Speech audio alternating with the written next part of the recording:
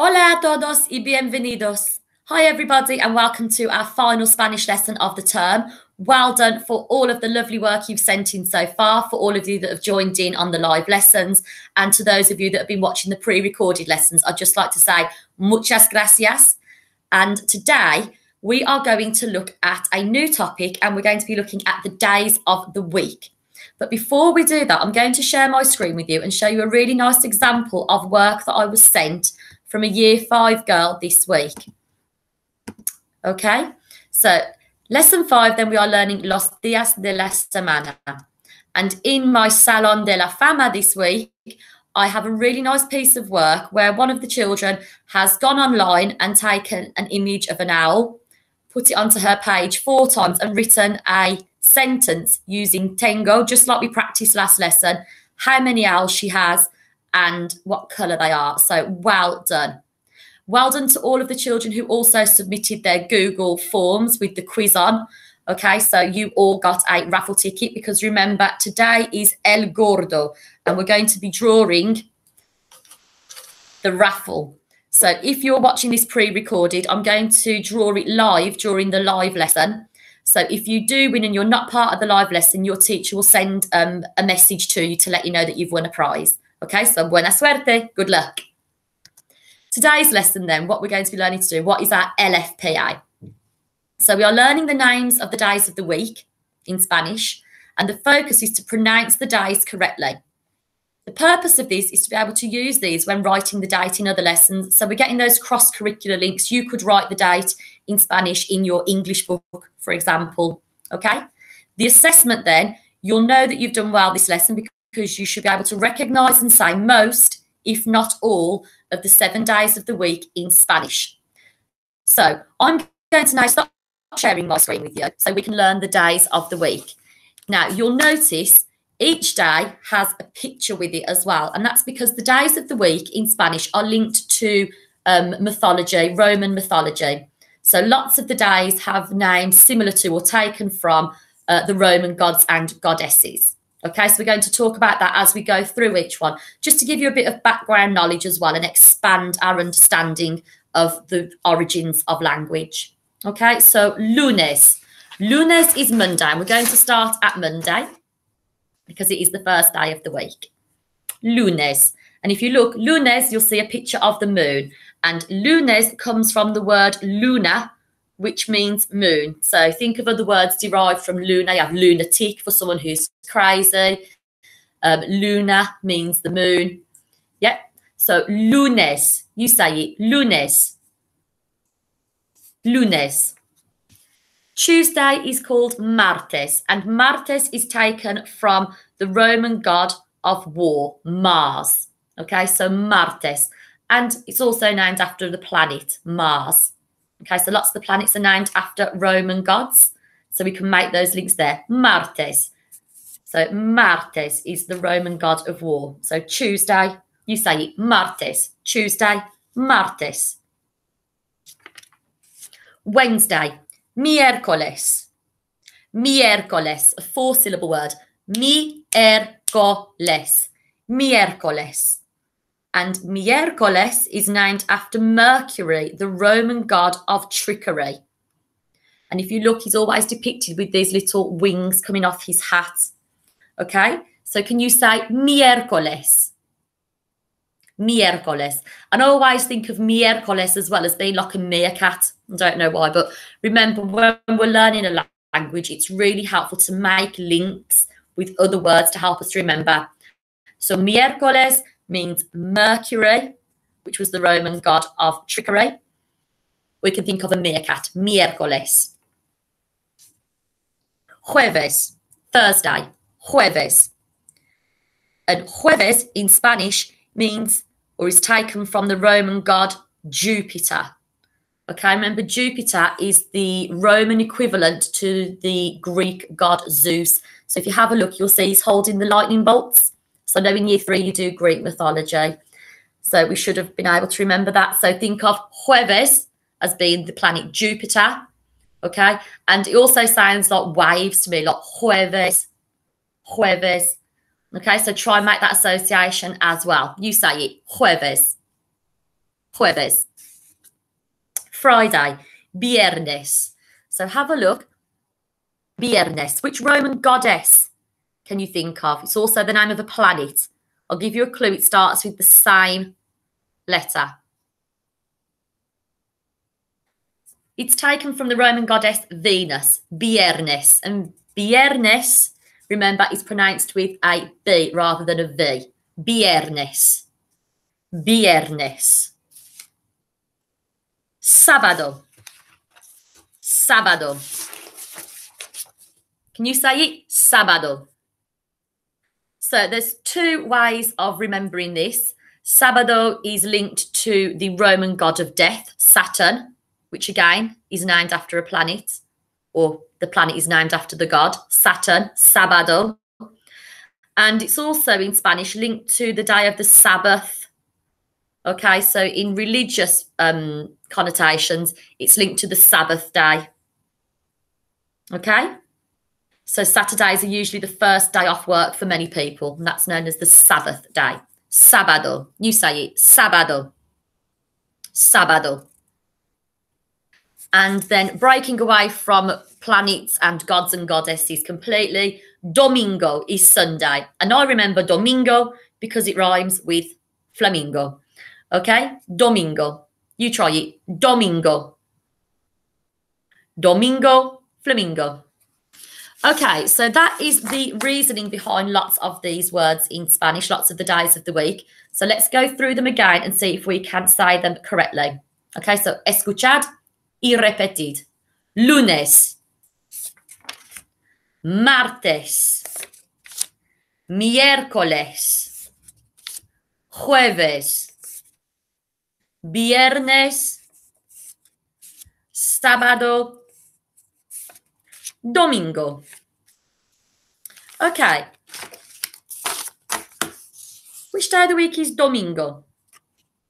Is it Monday or Sunday? It's Sunday. Domingo, Sunday. Which day of the week is lunes? Is it Monday or Wednesday? Lunes. Monday. Say lunes. Mondays can make you a bit crazy. Lunes. Martes. What day of the week is martes? Is it Sunday or Tuesday? Tuesday. Miércoles. Wednesday. And I remember miércoles as being Wednesday as well, because Wednesday is the longest word in the English days of the week, and it's also the longest word out of all the Spanish days of the week. Jueves, Thursday. Jueves. Jueves. Viernes, Friday. Viernes. Sábado. Sábado. What's sábado? Is it Friday or Saturday? Saturday. And I remember it as well because it starts with the same letter as in English. Sábado, Saturday. Perfecto. Muy bien.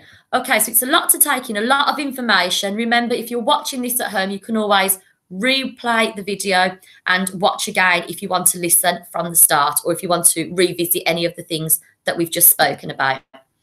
So now I'm going to share my screen with you, and we are going to listen to a couple of songs in Spanish, okay? And they're telling us the days of the week. What I'd like you to do, I'm going to show you two versions. I'd like you just to think about which version you prefer and why. Okay, so it says, ¿Qué versión prefieres? ¿Por qué? Which version do you prefer and why? So I'm going to listen to two different songs and have a think about which one helps you the most and why. Because remember, as Spanish learners or as any language learner, we have to try and make links, and certain things work better for certain people. So we all have our own individual style of learning, and it's learning how to tune into that to make the most out of our language experiences. So this is version uno.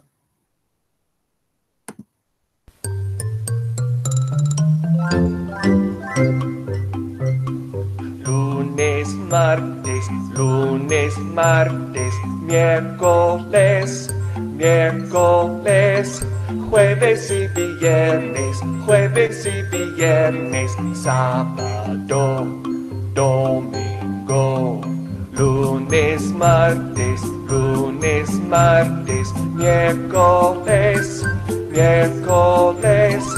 jueves y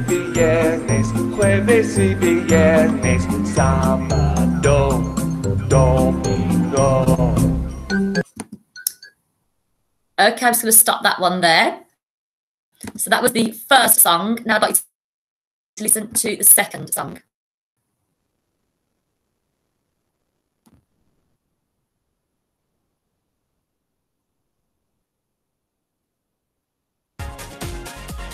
Haz clic aquí para suscribirte.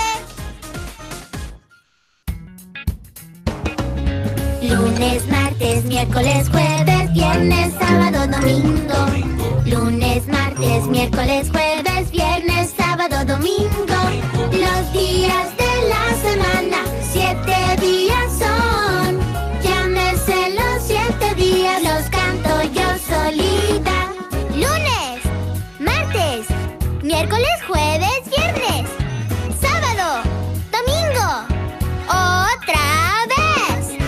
Lunes, martes, miércoles, jueves, viernes, sábado, domingo. Lunes, martes, miércoles, jueves, viernes, sábado, domingo. Los días de la semana, 7 días son. Llámese los 7 días, los puedo cantar. 7 días. Lunes, martes, miércoles, jueves, viernes, sábado, domingo. Los 7 días. ¡Hurra! Okay, so which version did you prefer and why? So for me personally, I liked option 1, numero uno, the best. And I liked the first version, or I preferred the first version because it was simple and it was saying the days of the week in a tune that I recognise, so it helps me to remember it. Okay, so I'm just going to move on to the next slide. So your job now, can you sort the days of the week into the correct order? So I've got viernes, lunes, sábado, martes, domingo, miércoles, jueves. So if you're watching this at home, you can jot them down. Remember, the lesson goes at your pace. Pause it when you need to, go back if you need to. If not, we'll move on to the next slide and see if you are correct. So the order goes lunes, martes, miércoles, jueves, viernes, sábado, domingo. And my top tip is link the days of the week to the colours of the rainbow to help remember the order. So I don't know if you noticed, but when we were looking at the days of the week, when I was showing them to you, I had lunes in red, martes, orange, miércoles, yellow, jueves, green, viernes, blue, sábado was indigo, and domingo, violet. So I linked them to the days, I linked the days of the week to the colours of the rainbow, so I had an order. And one of my other top tips for you would be to think of a mnemonic. So assign each letter a word, and that helps you remember the order. So my one was lovely Mrs. Morsley, just vocally singing days. So now you're in for a treat because I'm going to show you how I was taught the days of the week in Spanish. And I was taught to sing them to the tune of the can-can. So it goes, lunes, martes, miércoles, jueves, viernes, sábado, domingo, lunes, martes, miércoles, jueves, viernes, sábado, domingo. So not only did you get a lovely example of my fabulous singing, but my mnemonic also made sense because that was an example of lovely Mrs. Morsley just vocally singing days. So your next task then is to answer the following questions. If today is lunes, what day is it tomorrow? If yesterday was Friday, what day is it today? But you need to tell me in Spanish. In 2 days, it will be Thursday. What day is it now? Again, tell me in Spanish. Today is viernes. What day will it be in a week from now? What day is in the middle of the school week? Tell me in Spanish. And 3 days ago, it was domingo. What day is it today? So pause it while you work out the answers and we'll go through them together. So if today is lunes, tomorrow is going to be martes. If yesterday was Friday, which is viernes, what day is it today? So yesterday was viernes, so today is sábado, Saturday. In 2 days' time, it will be Thursday. What day is it now? So in 2 days' time, it will be Thursday. So today must be Tuesday. How do I say Tuesday in Spanish? Martes. Muy bien. Today is viernes.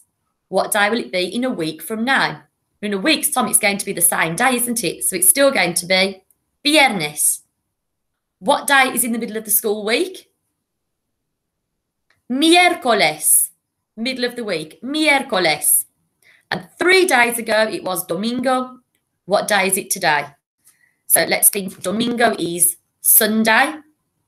So let's count 3 days from Sunday. So that'll be Monday, Tuesday, Wednesday. How do I say Wednesday in Spanish? Miércoles. Muy bien. So that was a real tough one. So well done for getting through that. I want you now to listen to what these people are saying. Which is their favourite day of the week and which day don't they like? Now, if you have a look in the little blue box, it tells you that me gusta means I like, or me gustan if we're talking about more than one. No me gusta means I don't like, or no me gustan if we're talking about more than one. So let's listen to what Elena says. Buenas tardes. Me llamo Elena. Me gustan los viernes, pero no me gustan los domingos. Okay, remember, if you need to, you can rewind or pause. Let's move on to Oscar. Hola, me llamo Oscar. Me gustan los sábados, pero no me gustan los lunes. Okay, and let's hear what Felipe says. Hola, me llamo Felipe. Me gustan los miércoles, pero no me gustan los lunes. And lastly, Nuria. Hola, me llamo Nuria. Me gustan los sábados y los domingos, pero no me gustan los jueves. Okay, so remember, if you need to listen to those again, go back and play them again to get your answers. We'll move on to the next slide now and see if we can find the answers. So here are the answers to what the people were saying. So pause this, take a look, see what you got right, see what you might need to practice a little bit more on. So the final part of the lesson then, I'd like you to have a go at designing a crossword puzzle of your own. So remember to include the days of the week in Spanish. Okay, and if you look at the instructions, there is also a spot the deliberate spelling mistake. So if you can tell your teacher or email in which word I've spelled incorrectly, you'll get a raffle ticket. So have a look at the crossword. I want you to write down the days of the week in Spanish to create your own crossword. Okay? And as an extension of our earlier work, I want you to have a go at thinking of a mnemonic of your own to help remember the days of the week. So remember, mine was lovely Mrs. Morsley, just vocally singing days. So L for lunes, M for martes, M for miércoles, J for jueves, V for viernes, S for sábado, and D for domingo.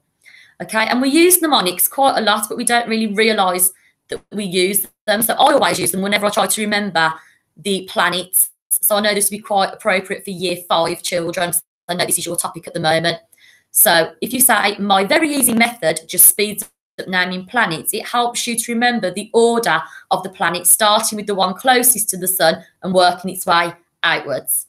And also, if I'm trying to remember the order of the colours of the rainbow, I use the mnemonic, Richard of York gave battle in vain. So Richard, red, of, orange, yellow, York, etc. Okay, so have a go at making up your own mnemonic to remember the days of the week. So the last thing I'm going to do then is just to remind you that we are drawing El Gordo during the live lesson. If you're not part of the live lesson, then your teacher will send you a message to let you know if you have won. Okay, so all that's left from me to say is have a lovely, restful half term. You deserve it. And I will see you back again after half term to continue our Spanish learning. Muchas gracias y hasta luego. See you all later. Adios.